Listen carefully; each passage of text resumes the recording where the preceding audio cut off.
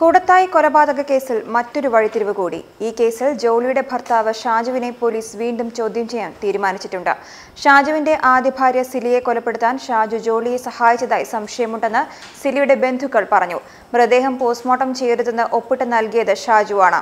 സിലിയുടെ സഹോദരൻ സിജോയോട് ഒപ്പിടാൻ ഷാജുവും ജോളിയും നിർബന്ധിച്ചെങ്കിലും സിജോ തയ്യാറായില്ല.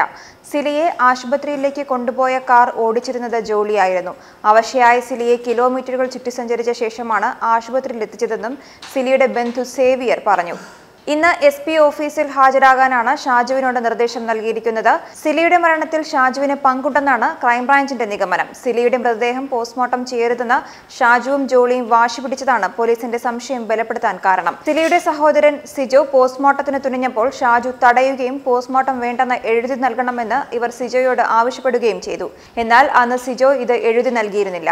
ജോളിയുടെ മൊഴിയും ഷാജുവിനെ കുടുക്കും. കഴിഞ്ഞ 11 മണിക്കൂറോളം ജോളിയെ ചോദ്യം ചെയ്തപ്പോൾ ഷാജുവിന് സിലിയുടെ മരണത്തെക്കുറിച്ച് അറിയാമെന്ന് ജോളി ആവർത്തിച്ചിരുന്നു. നേരത്തെ സിലിയുടെ ആഭരണങ്ങൾ കാണാതായതുമായി ബന്ധപ്പെട്ട് ജോളിയുടെ പുതിയ മൊഴി പുറത്തുവന്നിരുന്നു. ആഭരണങ്ങൾ ഷാജുവിനെ ഏൽപ്പിച്ചുവെന്നാണ് ജോളി മൊഴി നൽകിയിരിക്കുന്നത്.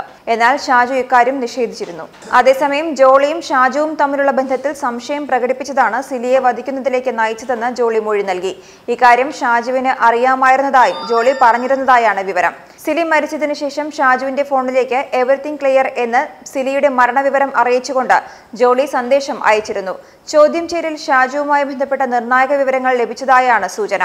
റോയിയുടെ മരണശേഷം ജോളി ഷാജുവുമായി അടുക്കാൻ ശ്രമിച്ചത് സിലി മനസ്സിലാക്കിയിരുന്നു. ഇടയ്ക്കിടെ ജോളി പുലിക്കയത്തെ വീട്ടിലേക്ക് എത്തിയതും ഷാജുവുമായി അടുത്തിടപഴകാൻ ശ്രമിച്ചതുമാണ് സംശയത്തിന് ഇടയാക്കിയത്.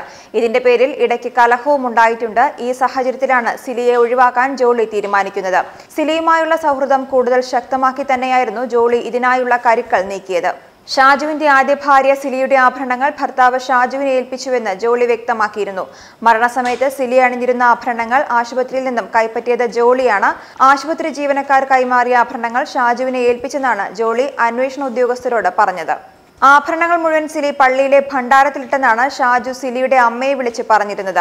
അതിനാൽ ആഭരണങ്ങൾ ചോദിച്ചു വരേണ്ടതില്ലെന്നും ഇവിടെ ആഭരണങ്ങളൊന്നുമില്ലെന്നും ഷാജു നേരത്തെ പറഞ്ഞിരുന്നു.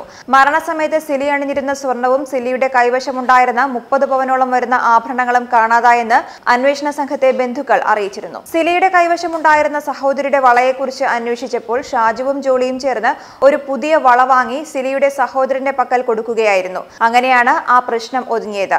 ഇതെല്ലാം വിശദമായ ചോദ്യം ചെയ്യലിൽ വ്യക്തമാക്കുക തന്നെ ചെയ്യും. ന്യൂസ് ഡെസ്ക് മലയാളി വാർത്ത.